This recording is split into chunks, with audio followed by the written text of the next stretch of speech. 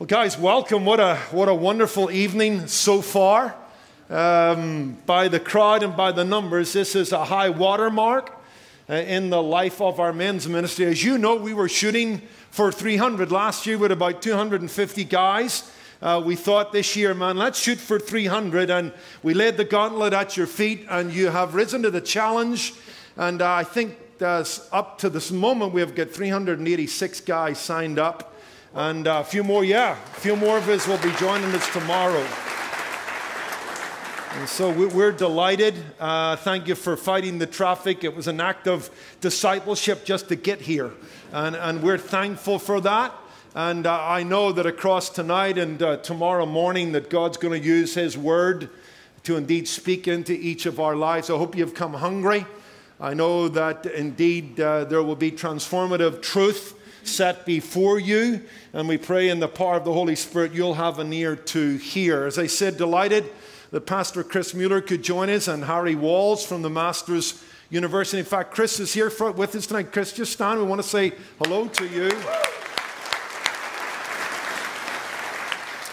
We have an ongoing friendship with Chris in the church there in Temecula Faith Bible Church, and we're delighted he is on the roster. Harry will be joining us also in the morning and then preaching for us on Sunday. I also believe we have a few guys from the Masters University that are part of a team. So why don't you guys stand, and we'll just like to say hello to you. Welcome.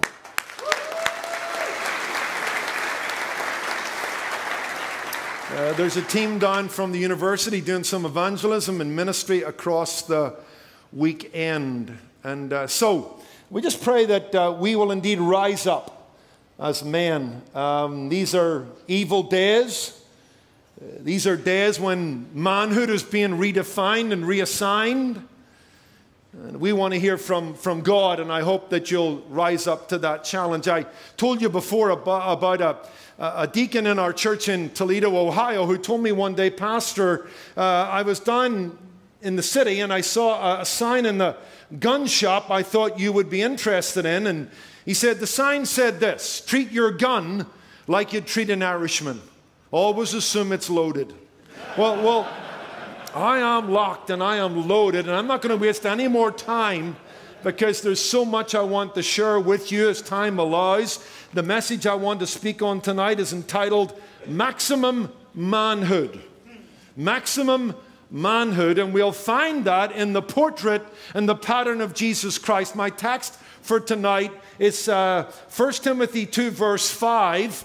And in 1 Timothy 2 verse 5 you'll read these words: for there is one God and one mediator between God and man, the man Christ Jesus. That is some phrase.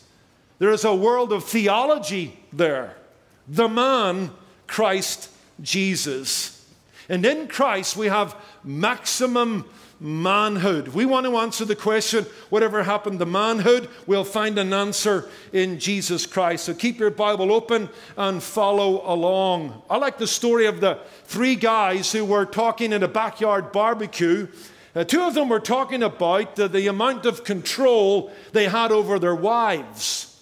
The other guy was kind of tight-lipped. And so after a while, the first two stopped talking. They turned to the third guy and they asked him what sort of control he had over his wife. To which he replied, well, if you want to know, the other night she came crawling to me on hands and knees. The guys looked at him and went, wow, tell us more. To which he said, while she was on her hands and knees, she told me to get out from under the bed and fight like a man. Now that's funny. But what's not so funny is the reality that men in general today are cowering under the bed, so to speak. They're frightened to embrace their God-given manliness and masculinity. A unisex society and a feminized church has emasculated and neutered men to a point of surrender and submission.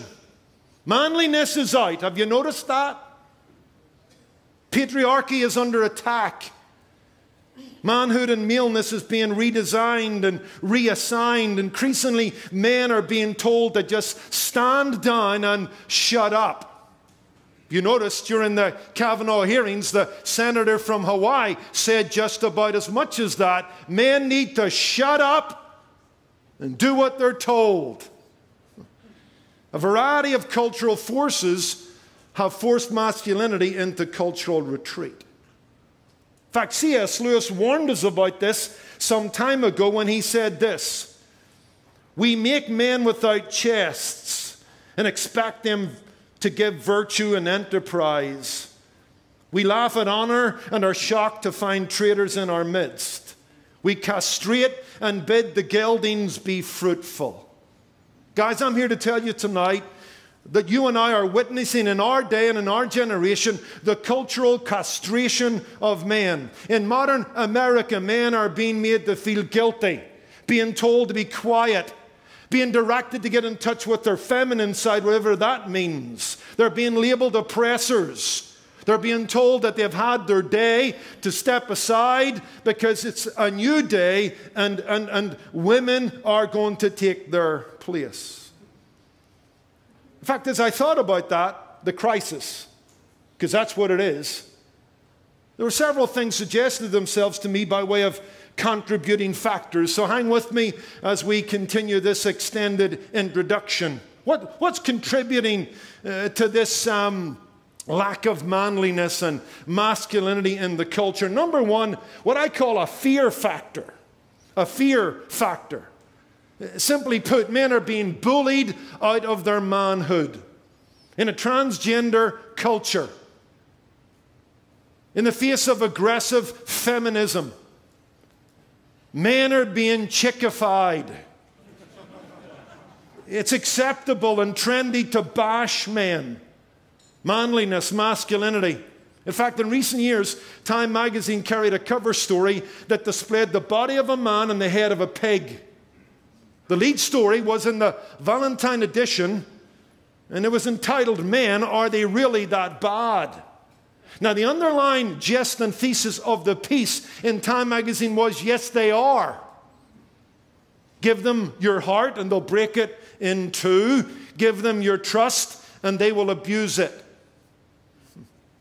I like what Vodi Bakum says in a book on manhood. Today, young men are being taught to apologize for their masculinity.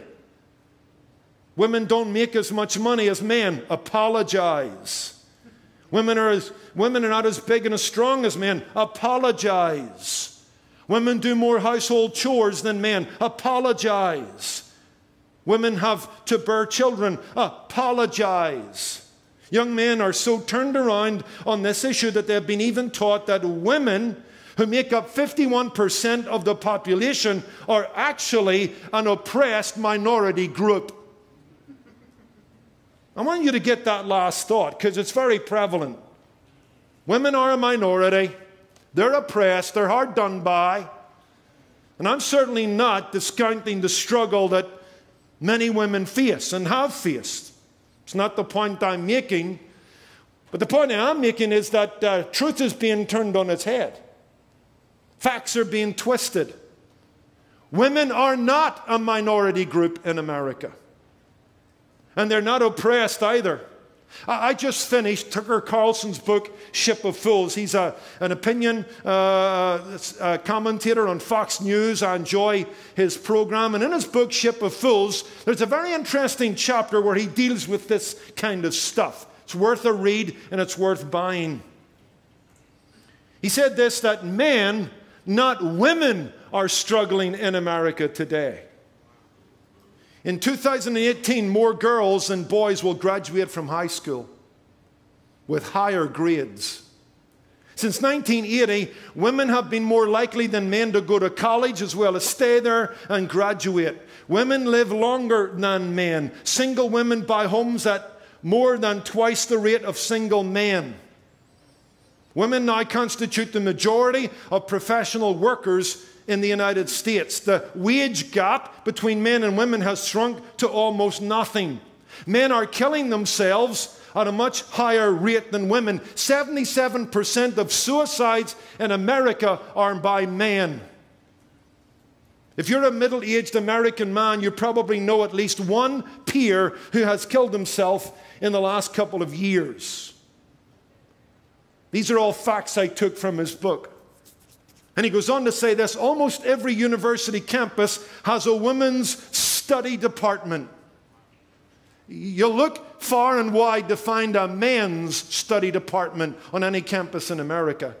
But almost every university campus has a men's study department whose goal in many ways, if not in most cases, is to confront masculinity and disempower men. Rise up. Waking up. You're going to have to face the fear factor. But what Tucker Carlson shares is a turn up for the books. I thought it was women that needed help. Look at all the government initiatives directed towards women. But the reality is tonight, men are in trouble in the United States. Here's a second factor, a feminism factor. A fear factor, a feminism factor. Today there is a strain of feminism that has moved far and beyond the fight for equality of status and opportunity between men and women, which is a good thing. No arguments there. But modern feminism has moved far beyond that to a place where they want to erase gender distinction. They don't like gender clarity. In fact, John Piper knocks the nail on the head. The tendency today is to stress the equality of men and women by minimizing the unique significance of maleness and femaleness. We've moved beyond equality. The stress today is on minimizing the distinctions. The argument goes something like this: men and women are equal. In fact, men and women really are the same. In fact, taking that one logical step further, you can migrate between the sexes. You can be a man today and a woman tomorrow. That's why we've got transgenderism taking hold in the culture. That's why there is no mystery or surprise to see alongside the rise of godless, aggressive feminism, the emergence of same-sex attraction and transgenderism. Gone is the biblical, traditional, historical idea that gender is something you are. In today's world, in modern America, gender is what you feel and what you decide. And it's an attack upon manliness and masculinity. And guys, do I need to tell you, you can imagine in this kind of world, there is little room for a declared, defined, and determined God-shaped masculinity. Men who believe in maleness as a noble, binding, binary category of humanity are public enemy number one. Stick your head up and declare that and see if it doesn't get shot off. And given that climate, increasingly there is little place or space in our society for institutions where boys are allowed to consciously be initiated into manhood. Manhood must be deconstructed, according to the modern feminist. That's why, by the way, girls are forcefully invading every institution and social group once preserved as a means for boys to become men. Exhibit A, the Boy Scouts of America. It started with gay scoutmasters redefining masculinity, and now you have girls in the Boy Scouts. Because you see, our society will not allow islands to exist that initiate boys into manhood. There's a fear factor, there's a feminism factor. Finally, there's a fatherlessness factor that I think is undermining manhood, masculinity, and manliness. This is an attack upon manhood by man. This is a black eye we've given ourselves. Because if you look across America, the absence of a father figure is in epidemic proportions. Today, America is suffering from an epidemic of fatherlessness. David Blankenhorn wrote a book a while ago on fatherlessness, and he says this: a generation ago, an American child could reasonably expect to grow up with his father. Today, an American child can reasonably expect not to. Fatherlessness is now approaching a rough parity with fatherhood as a defining feature of American childhood. The astonishing fact is reflected in many statistics, but here are the two most important. Tonight, about 40% of American children will go to sleep in homes in which their fathers do not live. Before they reach the age of 18, more than half of our nation's children are likely to spend at least a significant portion of their childhood living apart from their fathers. Never before in this country have so many children been voluntarily abandoned by their father. Never before have so many children grown up without knowing what it means to have a father. And when a boy doesn't have a father at home, he doesn't know what manhood is. And that's dangerous and destructive. It's tragic. It's a self-inflicted wound on men, by men. We should be ashamed of it if we've had any kind of party to it. Too many men forget that it only takes a moment to become a father, a lifetime to be one. But so many men are AWOL. Single-parent homes are a plague on manhood. Now, I want to pause because I know I could be very misunderstood here. And so I want to say, get it on the public record, my hat is off to every single mother struggling to raise a family. I apologize to every one of them who have been abandoned by cowardly men. But that said, history shows us and the Bible teaches us that a woman can never initiate a boy into manhood. In the best of circumstances, boys need fathers to become men. And almost half of our nation tonight go to bed in a home absent of their biological father. Study cultures and you'll find uniformly prescribed paths to manhood, rites of passage, initiation ceremonies handed down from one generation of men to another generation of men, and we have short-circuited that as men in America. So, I think you'd have to agree with me, it's critical days in America for men. The fear factor, the feminism factor, the fatherlessness factor. Men are feeling, men are confused, men are afraid. This is a defining moment. That's why we put this conference together. Thank you for rising to the challenge and hearing the challenge. To borrow the words of Thomas Paine, around the time of our nation's revolution and fight for independence, these are the times that try men's souls. And so what I want to do in the balance of my time, I want to point you to the man, Christ Jesus. Because that's how our Lord Jesus is described in 1 Timothy 2 verse 5. He's the man, Christ Jesus. The Lord Jesus was every inch a man. He's maximum manhood. He's the trademark when it comes to manhood. He's the benchmark when it comes to masculinity. Jesus is the true man. He ought to be our aspiration as men. He ought to be our inspiration as men.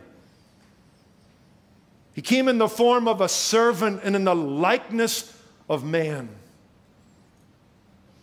Remember, he was paraded out by Pilate. And though derogatory, nevertheless we take from it something beautiful. Behold the man. He's a man, every inch a man. And we should desire above everything else in this world to be like him tonight as men. I wrote a few things down. It's a sermon in itself. You can do your own thinking about it, but let this hit you with renewed freshness. Jesus created man. All things were made by him, according to John 1. Jesus created man. Jesus came as a man. According to Philippians 2, 5-11, he added human nature to his eternal and divine nature. Although equal with God, he emptied himself, not by subtraction, but by addition, by adding human nature to himself, so that he might, in submission to the Father and in an act of humility and in a demonstration of love, become obedient to the point of death on a cross. That's why Pilate says, and John records it, behold the man. Oh, it's the God-man. Jesus created man. Jesus came as a man. Jesus lived as a man. I'll come back to that thought. Jesus died for a man, for men. And here's the thought we don't often think about, and Jesus is forever a man. He was resurrected physically. Jesus is a man forever. He is the maximum man. He defines, declares everything that you and I ought to think about man. And he lived as a man, and he showed us how to live as men. I know it's strange sounding, it almost borders on sacrilege, but Jesus went through puberty. He grew from boyhood to manhood. For a good part of his life, he was a working man, probably in the field of carpentry. He discovered his masculinity, identity, and destiny as a man. He discovered, demonstrated, and defines manliness. Amen? He's the true man. He's maximum manhood. And God's purpose is that you and I would conform ourselves to the image of his dear Son. You want a hero? You want a model? You want a trademark, a benchmark? It's Jesus Christ. The man Christ Jesus. Now let me say something before we look at several things about him and wrap this up, which is quite a way from now. Just in case you were reading too much into that statement. But here's something that's very important. I come back to this idea that he lived as a man. You and I need to realize that is a fact. He lived, although God, in human form as a man. You can go to John 5:19, John 5:30, John 6:38, and John 8:28, and you will read that he did nothing of himself. He didn't exercise his own will. He conformed his life, his will, to the will of the Father that sent him. And I think it's so important that you and I grasp that he did nothing of himself. Although his human nature was wedded to his divine nature without confusion or dilution, you and I need to understand that throughout his life, Jesus did not draw upon his deity to live his life. Because you and I often think, when we think of him, that in a sense Jesus cheated a little. When he faced trials, when he faced temptations, when he faced tasks, let's not forget he was God, which is true. But he lived as a man, although God. Don't forget, he suspended the independent use of his divine prerogatives. That's what our theology teaches in the kenosis of Philippians 2, verses 5-11. He didn't draw upon his deity. He lived in humble submission to the Father. He learned obedience through suffering. He grew in wisdom and favor with God and man. He found direction and instruction through Scripture. He found grace and guidance through prayer. And he found strength and power through the Holy Spirit. He's every bit our example. He lived as a man among men. His obedience was real, and it's a pattern for us. if I can put it that way. He didn't cheat. He lived the life you and I are living apart from sin. And he did it in submission and surrender to God the Father and God the Holy Spirit. And so I've been asking myself this question: what would Jesus do? Very famous question. What does manliness look like? And you know, there's no end to this. And someday this may be the beginning of a series, but I'm going to throw some things your way, and as time allows me, we'll cover them. But I want you to think about manliness and masculinity from a Jesus perspective. And here's the first thing I want you to write down. Write, reflect, meditate. I want you to think about with me Jesus the common man. Jesus the common man. Jesus' model of manhood for us must first take us to this idea that he lived the balance of his life in obscurity, surrounded by the ordinary. We're going to go somewhere with this. But before we get to the Jesus of the miracles and the I am statements,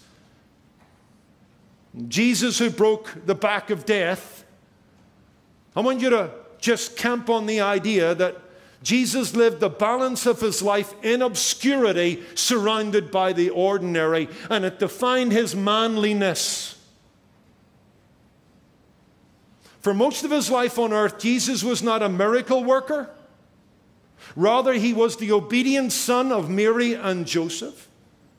He was a good neighbor to those on his street and in his village. He was a good brother to his sisters.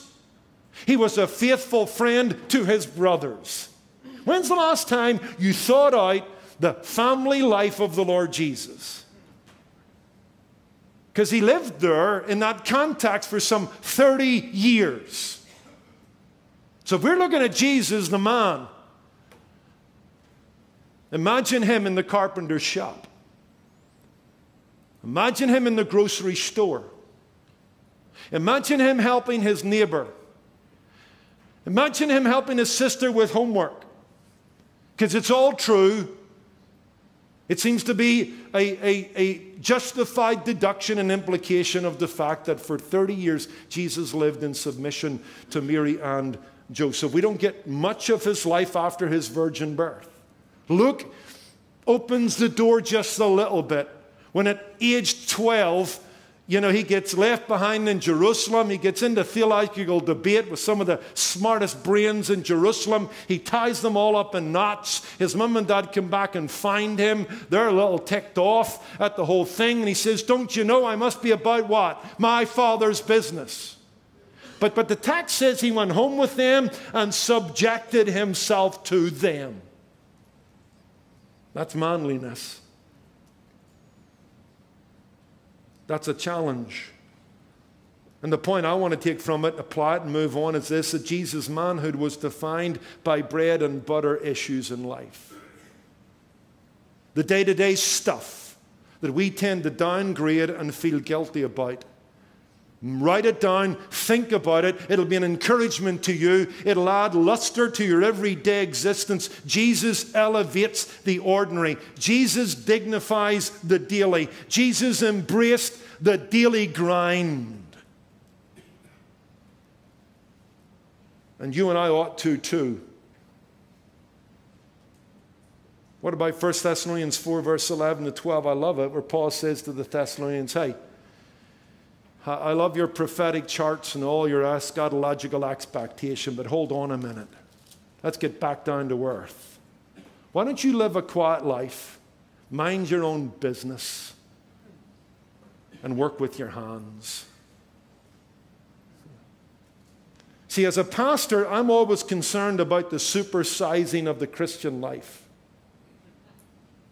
Oh, let's move some mountains for God. Let's win the world to Jesus. Why don't you paint your neighbor's fence and take the trash out while you're at it? Help your wife in the kitchen. Change your kid's diaper. Change your son how to fix a flat tire. Because Jesus dignifies the ordinary. He embraces the daily grind. Jesus, the common man. You know, I had to remind my own father of this. He's 84. Blue-collar man, factory worker. He's lived in the same house for 50 years, about 1,500 square feet. Hasn't gone far. In his eyes, he hasn't done much, perhaps, because you see, he's reading stuff and he's hearing stuff about supersizing the Christian life. He was sharing, he's been looking over his life. There's regrets there. Has he done enough? Well, he wasn't a faultless or flawless man, that's for sure. But I can tell you, as his son, with my sister and my brother, we have lacked for nothing. Because William De Courcy dignified the ordinary. He went to the factory when he didn't want to go. He would have liked another job, but there wasn't that many jobs, so he stuck at the one he had. He's been in the same church for 50 years. He's been a deacon for 35. He's opened and closed doors for that amount of time. His children love the Lord. His son's a pastor. Hey, Dad, that's a pretty good resume. You're the common man, just like your Savior. Embrace it. Embrace it. We've got to be careful. Michael Horton talks about that in his book, Ordinary. Talks about how we're using these words like radical, epic, ultimate, extreme, awesome, on the edge, the next big thing, explosive breakthroughs. You only have to turn TBN on. That's what you'll get all night long. But he addresses this and he says this: ordinary has to be the one loneliest word in our vocabulary. Who wants a bumper sticker that announces to the neighborhood, my child is an ordinary student at Bubbling Brook Elementary? Who wants to be that ordinary person who lives in an ordinary town, is a member of an ordinary church, has ordinary friends, and works an ordinary job? Our life has to count, does it not? We have to leave our mark, have a legacy, make a difference. And all of this should be something that can be managed, measured, and maintained. We have to live up to our Facebook profile. It's one of those newer versions of salvation by works. And then he says this: still I sense a growing restlessness with the restlessness. He's right. Guys, if we are trying to find maximum manhood, you find it in Jesus, the common man. Embrace your ordinary life and dignify it with gospel intentionality. Number two, Jesus, the competent man. Jesus, the competent man. The biblical text alerts us to the fact that Jesus didn't waste those silent years. I alluded to the fact that the biblical text is silent about many years of Jesus' life. He emerges probably around the age of 30. His public ministry lasts for about 3.5 years. But during those years, according to Dr. Luke, Jesus developed on every front into a mature, competent man. Can I go back to that passage that I mentioned in Luke chapter 2, where Luke, apart from Matthew, Mark, and John, gives us a little window into those silent years when Jesus emerges at the age of 12, sensing God's call on his life. But I want you to notice that after that incident where Mary and Joseph give him a little bit of a telling off, and they kind of grab him to some degree by the scruff of his collar and take him out of the temple. Here's what we read in verse 51 of Luke 2. Then he went down with them and came to Nazareth and was subject to them, subject to the common life. But his mother kept all these things in her heart. And Jesus increased in wisdom, stature, and in favor with God and men. There comes a point in Jesus' life where he puts away childish things and becomes a man. The Lord Jesus became a responsible adult. He increasingly took ownership of his own life. He was not a burden to his family or community, but a blessing. Look at the text. He grew physically. He was strong and healthy. He grew intellectually. He was biblical and worldly wise. He grew socially in favor with man. He was good company. He grew spiritually. He was a lover of the divine and the sacred. Is that you increasingly? If you're 12, 13, 14, 15, 20, 21, 22, 23, 24, are you growing physically, intellectually, socially, spiritually? Are you taking care of your body? Are you biblical and worldly wise? Are you good company and socially well adjusted? Are you a lover of the sacred? Are you growing into competency as a man? Are you still needing burped and cuddled? What's the point? Jesus grew up and became a man. I know that's a simple statement. It's a matter-of-factly statement, but it's a glorious statement. What does manliness look like? It embraces the common. It dignifies the ordinary. And I'll tell you what, it strives towards competency. Jesus emerges into public life, age 30, or thereabout, mature, competent, and ready to do his heavenly Father's business. I've got a maxim for you, and I want you all to think about it, and especially young men here tonight. Growing old is a given. Growing up is a choice. And Jesus is a model for that. God speaking. That was an amen from heaven. If I hear one complaint as a pastor about young men today, it is this. I hear it from girls. I hear it from parents. They need to grow up. They need to mature emotionally. They need to grow in practical wisdom. They need to take ownership of their lives. They need to stop being gamers in life, because life is not a game. They need to move beyond adolescence. They need to get a job, any job. I didn't say go to school. I said get a job. Maybe you need to go to school to get a better job, but you can take any job until you can get a better job. Get a job. They need to move out of the basement of the home.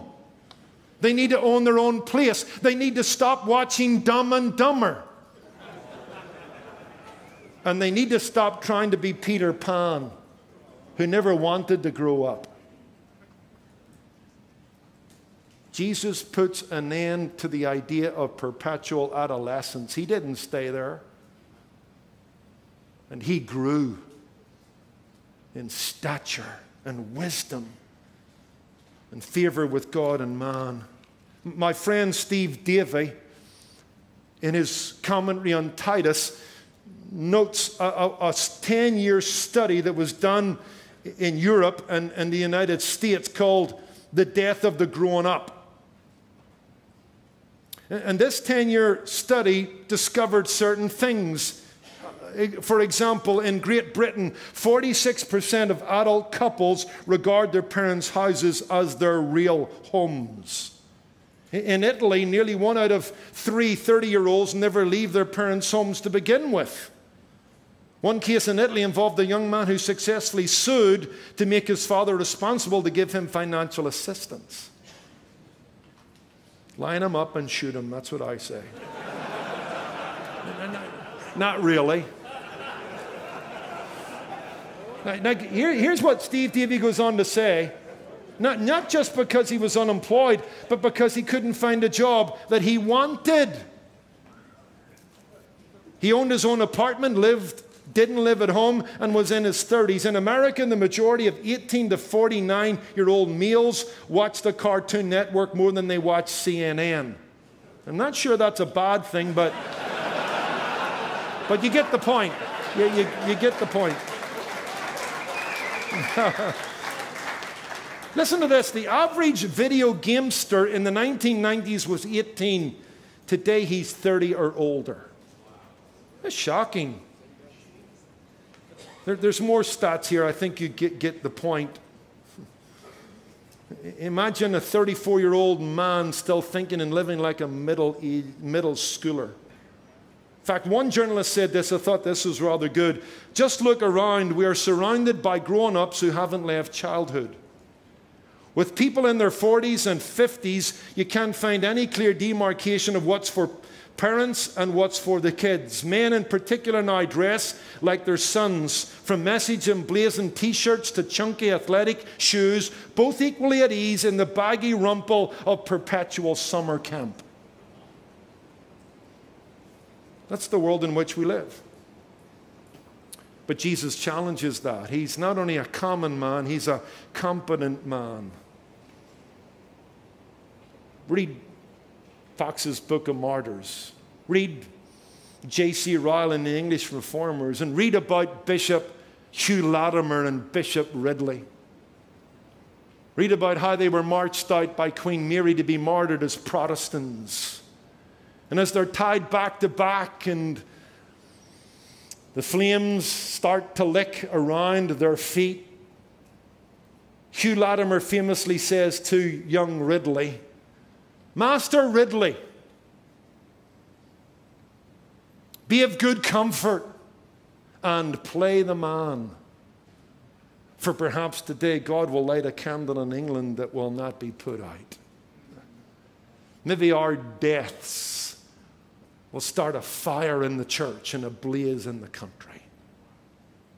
Master Ridley, be of good comfort and play the man." Our Lord Jesus played the man. A common man, a competent man. I'm going to just throw this your way. I don't have time to develop this because I want to get to other stuff. Be aware of our time. Just put down Jesus the connected man. Jesus the connected man. Because he emerges into public life, he lives in community with other men. He develops sanctifying friendships. The bulk and balance of Jesus' earthly ministry was spent in the company of 12 men, one of them a traitor.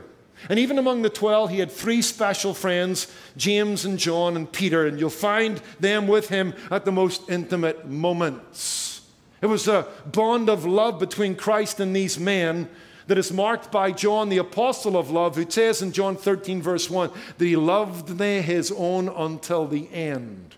The Greek word there is not end as in time, but end as in completion, perfection. He loved his own completely. He treasured those men.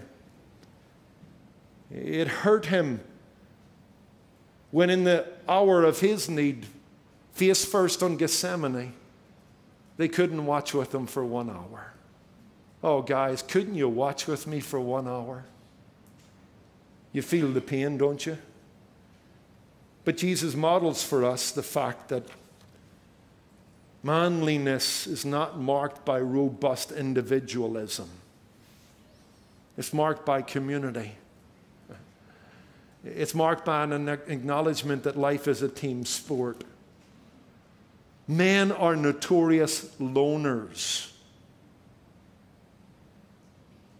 But as the park rangers know, lone rangers are dead rangers. 2 is better than 1, right? Ecclesiastes 4. And so I just encourage you, make sure you've got a circle of godly men who you can count as real friends in your life. We're not talking about acquaintances, golfing buddies, fans. We're talking about people who know you, people who put you first, who lovingly wound you when necessary, for faithful are the wounds of a friend, deceitful are the kisses of an enemy, who stick with you and who make you a better friend of God. Do a study in the life of David and Jonathan, or Jesus and his disciples, and learn about the connected life. I like what Thoreau wrote in Walden. Here's what he said: I had 3 chairs in my house, 1 for solitude, 2 for friendship, and 3 for society. It's a good statement. Can I challenge you as we move on, each man here, invite a man to pull a seat up beside you and share life together. Jesus the common man, Jesus the competent man, Jesus the connected man. Here's another thought, Jesus the called man. From the age of 12 at least, Jesus had an awareness about his life's purpose. He had a sense of calling on his life. From his earliest recollections, he knew he must be about his Father's business. Luke 2, verse 49. He was a man on a mission. What did he say to Zacchaeus in Luke 19:10? I have come to seek and save the lost. He knew why he was here. He didn't make it up as he went along. He didn't get up in the morning in a fog regarding purpose and destiny. No. Jesus knew why he was here. He didn't meander his way through life. In fact, what does Luke tell us? Luke 9:51, he set his face as a flint to go to Jerusalem.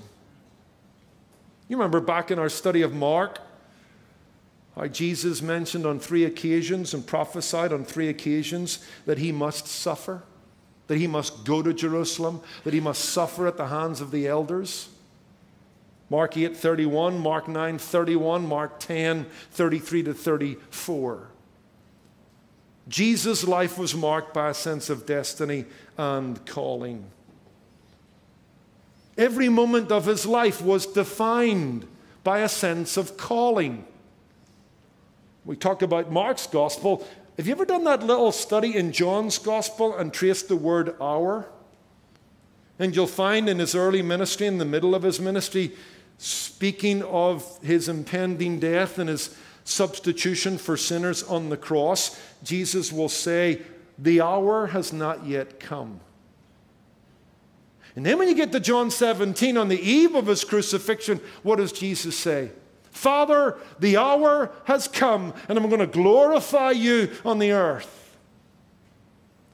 Trace that study. It's John 2:4, John 7:6, John 12:23, John 13:1, John 17:1 and 2. The point I don't want you to miss is every minute of Jesus' life was tied to that hour. He knew the goal of his life. He knew why he was here. Point. Application. Guys, here it is. His life was marked by determination and direction, not distraction. Jesus' life was marked by determination and direction, not distraction. He went through life with his mind made up. I must go to Jerusalem. There was a purpose and a passion to all his days on earth. Can I put it this way? Jesus redeemed the time on the way to redeeming mankind.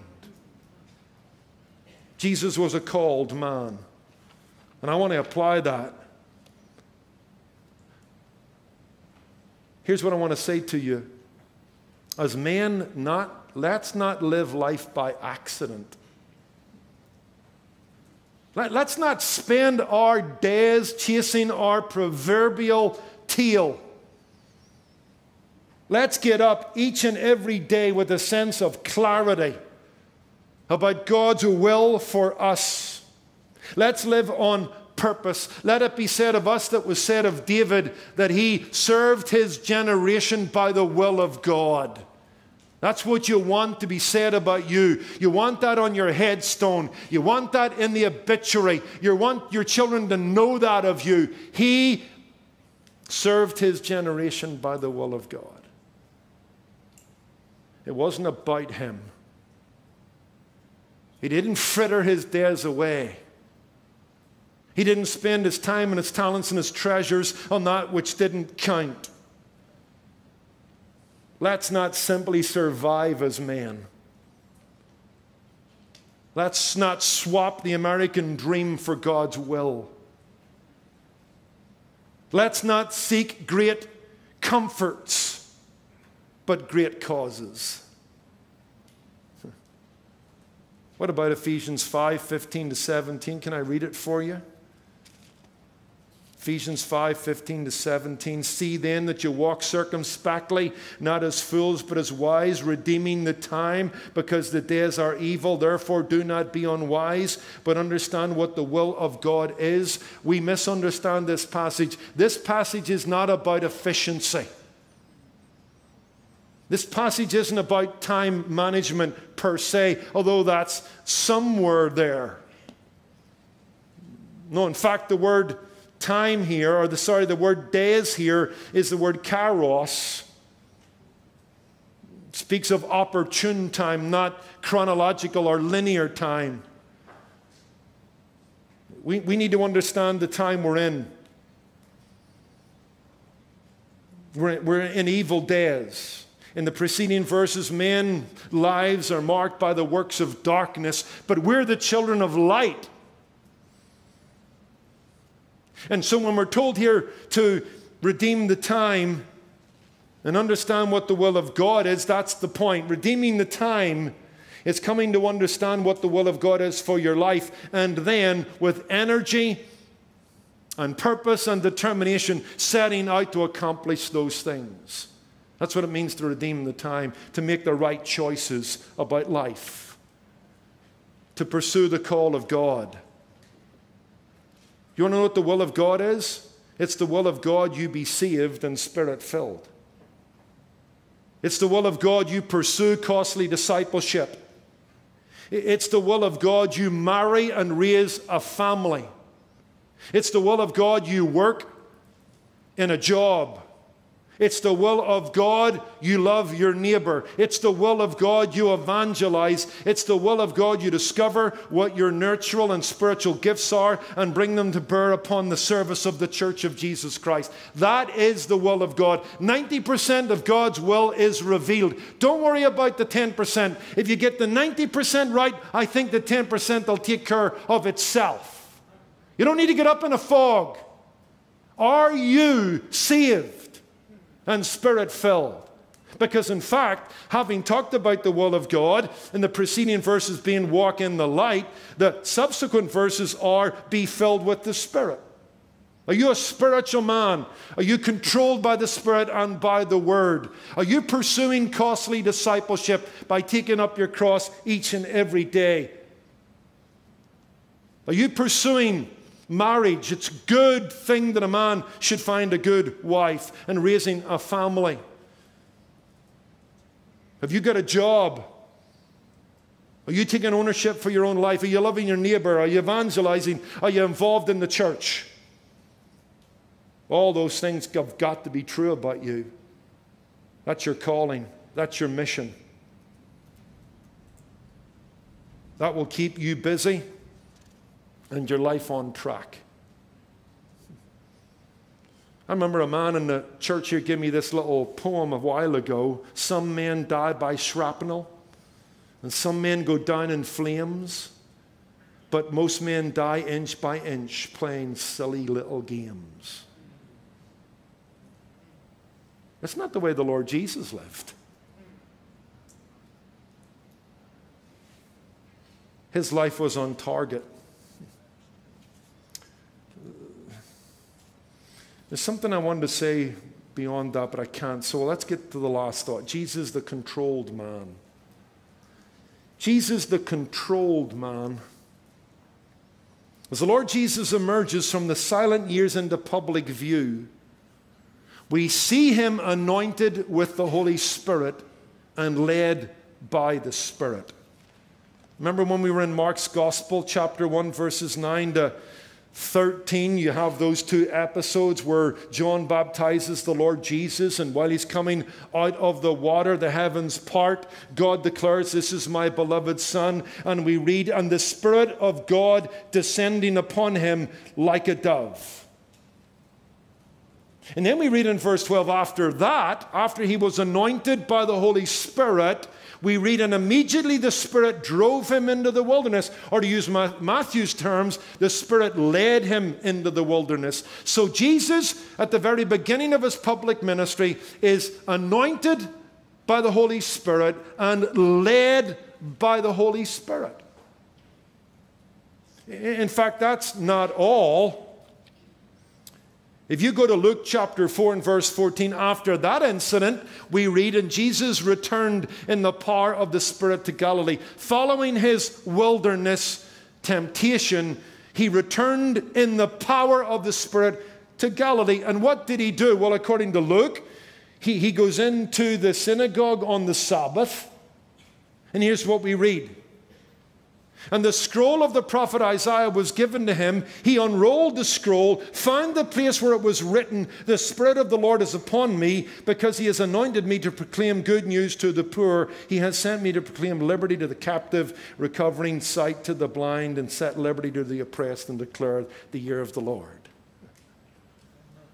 He was given the scroll of Isaiah, and he didn't go to Isaiah 53. He went to Isaiah 61. Where we read about the Davidic Messiah when he comes. Indeed, the Spirit of God will be upon him. And he'll proclaim liberty to the captive and bring sight to the blind. What's the point? The point is this. From this point forward, everything Jesus says and does, he does through the power of the Holy Spirit. That's why in John 5, Verse 30, I quoted it earlier. He says, "I do nothing of myself." Now, he's God, fully God. He's the express image of God, the perfect representation of God. But he has suspended the independent use of his divine prerogatives. He has married human nature to his divine nature without confusion or corruption. And now he lives as a man in dependence upon the Holy Spirit, seeking to fulfill the will of the Father. Jesus is a controlled man. Each and every day he's under the control and empowerment of the Holy Spirit. And it's so important that you and I grasp that. Because this vindicates what Peter says in 1 Peter 2, verse 21. That we need to follow his example. But many times have we read that and we've said, "I can't do that." And let's not forget, he was God. This is impractical. This is impossible. No siree. Because we're following the man, Christ Jesus, who lived in dependence upon the Holy Spirit to fulfill the will of God. And what Jesus did and what Jesus said, he did in the power of the Holy Spirit. And the beauty is that the Lord Jesus has given us that same Spirit for our journey of faith. Right? John 14, 16. It's expedient that I go away, I'll send the Comforter, the Holy Spirit. He'll be in you. He says to the disciples in Acts 1, verse 8, "You know what? Stay in Jerusalem until you receive power from the Holy Spirit, that you might be my witnesses." Oh, my friend, we have the gift of the Holy Spirit from the risen Christ. And we can follow his example. And we can fulfill our mission. We can take on his image. We can do his works. Because the same power that energized him energizes us. Oh, we need as men to submit to the Holy Spirit. As a young Christian, every Wednesday night at Rathcoole Baptist Church in Belfast, alongside my father, I would hear two old women pray. These two women had seen actual revival in the early part of the 20th century in Northern Ireland under the ministry of W.P. Nicholson, and they never forgot those times of refreshing and power. And without fail, perhaps in a rather rote fashion, they prayed every Wednesday night, "Oh God, the need of the hour is Holy Ghost power." And that tattooed itself on me as a young Christian. They're right. My need is the power of the Holy Spirit. I've got work tomorrow. I'm going to go among a bunch of unbelievers that are going to tempt me and goad me. I'll be standing in the open air on Sunday preaching the gospel. I've got my Sunday school class on Sunday morning with the boys. How do I pull this off, Lord? I know my own sin and my weakness and my frailty and my humanity. Oh God, the need of the hour is Holy Ghost power. And my theology reform reminded me I didn't need to ask for the Spirit of God. I'd already been given Him. I needed to give myself to Him. That was the key. I needed to surrender. And as we close, that's the challenge, isn't it? Let's admit it. Even in this room, too many men today are out of control. They're doing their own thing. They're writing their own story. They're not submissive to pastoral authority. They're not in the Word. They haven't been to the Bible study in a while or the accountability group in a month or two. They're out of control. They're doing their own thing. They're a law unto themselves. That's not manliness. Jesus was a controlled man. If I'm honest, I'm not sure the church is helping that emphasis of living the controlled life with books like Wild at Heart. Now, I want to be fair. I think I know what John Eldredge set out to do. He tried to confront passivity and lack of courage in men. Maybe I'm being picky, but I'm a little concerned by the word wild, because there was nothing wild about the Lord Jesus. He was a man under control. He submitted to his parents. He walked in the power and under the guidance of the Holy Spirit. He only did those things that pleased the Father. There's nothing wild about that. He didn't follow his own passions or pleasures or desires.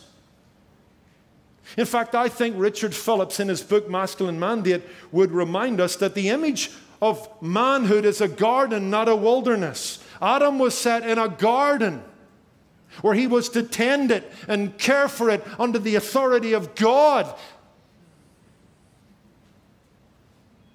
Again, I don't want to be too picky. I hope you understand that. But let's be careful of this idea of wild at heart.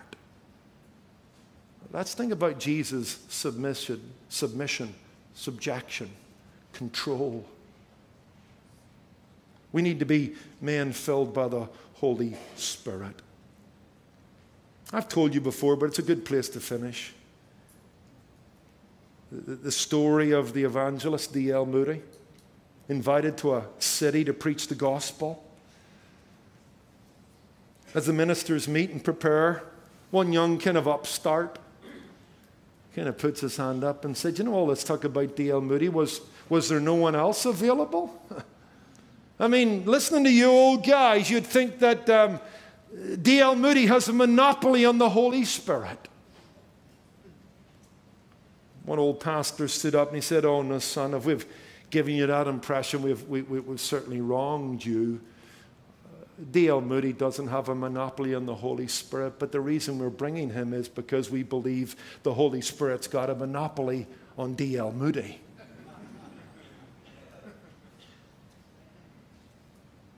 D.L. Moody was a surrendered man.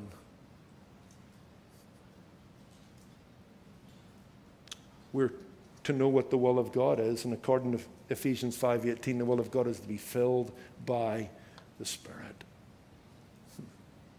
Love it? D.L. Moody had the Holy Spirit had a monopoly of D.L. Moody. And may we live it. Let's pray.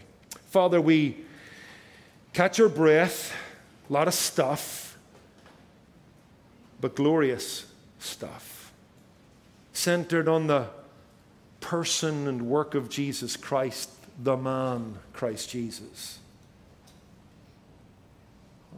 Our Lord Jesus, we salute you as men. We marvel at your humility, your humiliation, your willingness to empty yourself of self-will, surrender to the Father, depend upon the Spirit, embrace a cross, and live a life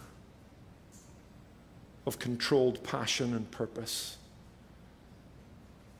Lord, may we as men tonight maximize manhood as we find it on beautiful display in the Lord Jesus Christ. Thank you for these thoughts. Help us to be common men. Help us indeed to be competent men, connected men, called men, and above all, controlled men. Help us to model masculinity. Help us to do it in a manner that would never frighten our wives, hurt our children. Pray we would do it in a way that would attract the world with all its mixed ideas. So help us to rise up, to meet the challenge of the hour, to redeem the time, and to know what the will of God is. And by God's grace and by the Spirit's power, do it. And every man said, Amen. Well, guys.